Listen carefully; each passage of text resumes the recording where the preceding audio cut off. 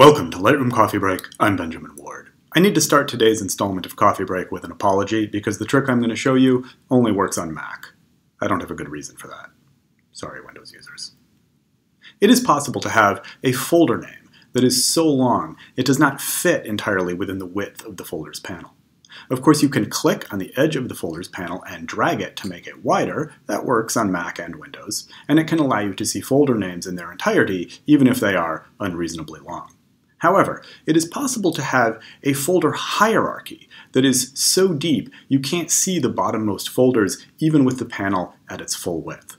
There's an easy solution here. Don't do that. What's wrong with you? But if you must, and you're on a Mac, there is a trick that will let you see the full hierarchy.